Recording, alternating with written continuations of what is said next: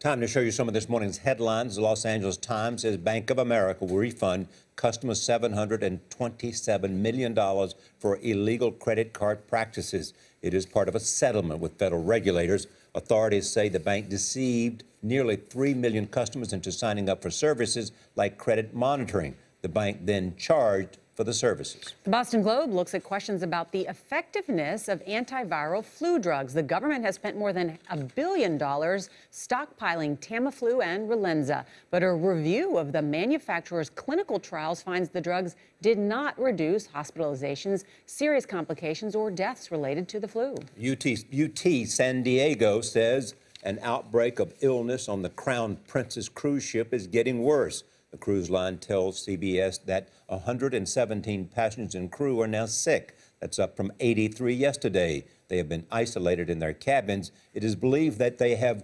norovirus. The ship returns to Los Angeles Saturday. And the Albuquerque Journal looks at the crash of a medical helicopter. The chopper was taking off from the University of New Mexico Hospital. There were 3 crew members on board, but no patients. Witnesses say the helicopter wobbled as it began to lift off, then slammed back into the roof.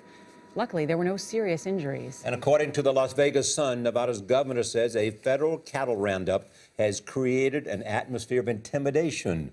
The Bureau of Land Management is rounding up the cattle. A rancher and his family have protested and clashed with federal agents who block roads in the area. The rancher claims a long-standing right to graze his herd. The government says he should pay for that right.